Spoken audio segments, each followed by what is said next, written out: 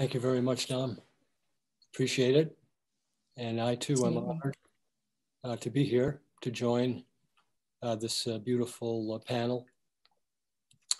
I've always been, since early childhood, very philosophical and practical. That seems to have been two guideposts that have led my journey. And so today, I wanted to take a few moments of my time to go through a short PowerPoint of the practical nature of yoga science. So I'm going to try to share my screen. And hopefully everybody can see that. And so interestingly, yoga is a science of experiencing unity, of experiencing this oneness. So it starts really with the law of karma and understanding the importance of our thoughts, which is our greatest resource, our thoughts. So as it turns out, and we all know this, this is all fifth grade science. Every thought leads to an action, and every action brings about a consequence. And that can lead us in one direction or another all the time in every relationship. And gosh, our whole life is relationship. We have a relationship with our thoughts, our desires, our emotions, with human beings, with animals, with plants, with minerals, with the universe. So it's important to understand what pulse drives you. In other words, what are you looking for in life? What is the consequence that you want every action to lead you closer and closer to? What is your goal of life? So that answer can be manifold, but most of us want to be happy. We want to be healthy. We want to be secure. And we want to experience some form of unity, some form of oneness. And that's perfectly legitimate. Why not? So the only question on a practical level is answered through the language of algebra. X, it's unknown. What's going to get us to point B from point A? Well, we already know what the answer is from the law of karma. It's our thoughts, our words, and our actions. That's what leads us to our goal or will delay the prospect. And that brings out us to a working definition of yoga. Yoga is both a scientific and a philosophical bridge that helps us, inspires us, instructs us to base our thoughts, our words, and our actions with our own inner intuitive wisdom. And the promise is that if we do that, if we base our thoughts, our words, and our actions on our own inner intuitive wisdom, the consequence is going to enable us to fulfill the purpose of our lives without pain, without misery, and without bondage. So how do we reach that inner wisdom? How do we contact that inner wisdom? Well, it's interesting. If we have a problem, most of the times we engage the senses and we look outside for some answer. So if I'm cold, I might look for a coat, or I might turn up the heat. Mm-hmm. But there are problems where the answer lies within the problem. That would be like a jigsaw puzzle. Oh yes, the jigsaw puzzle is the problem, but the jigsaw puzzle is also the solution. Mm. So from a yogic perspective, we want to be happy, we want to be healthy, we want to be secure, we want to experience unity with the supreme intelligence. How are we going to get to point B from point A? We are going to do that by using this instrument, using this mind-body-sense complex.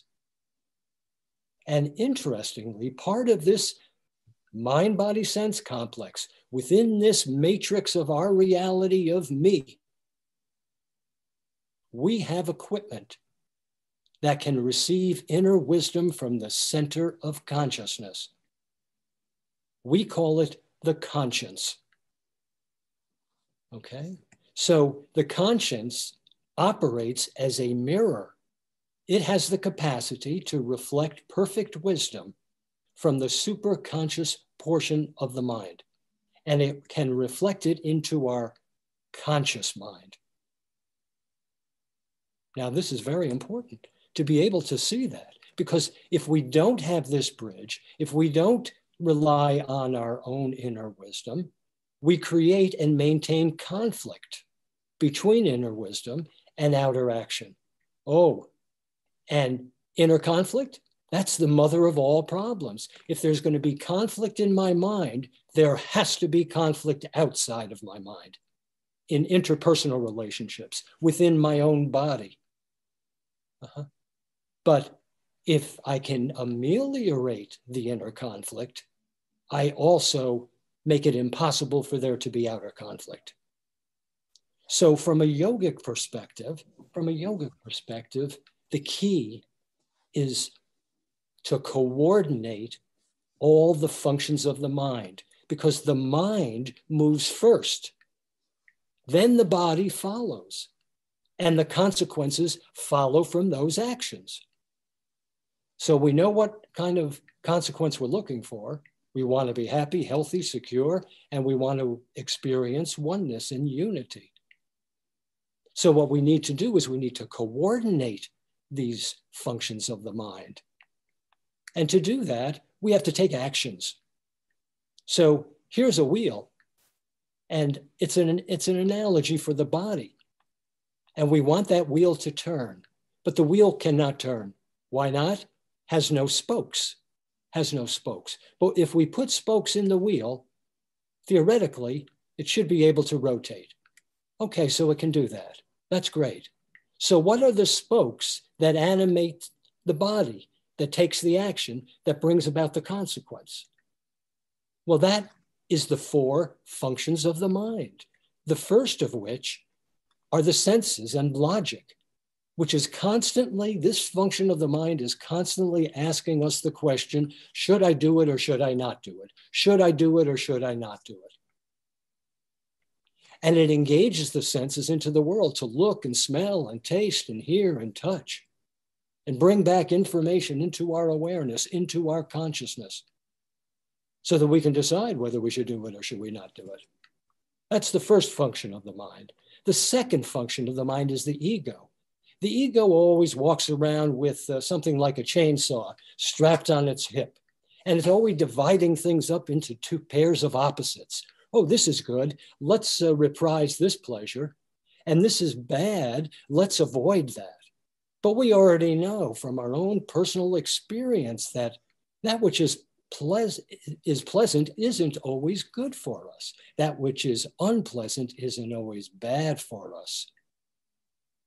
So what we're seeing, that both with the senses and logic and ego, and also with the unconscious mind, the third function, these are limited perspectives. They're not always wrong. I mean, we all need a strong ego to be able to operate technology, to drive an automobile.